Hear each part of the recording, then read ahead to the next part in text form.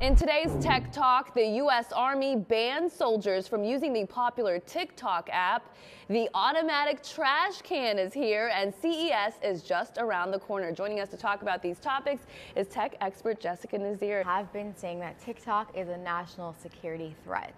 And as a result of that, the Army and Navy have banned personnel from using TikTok on their government-issued phones.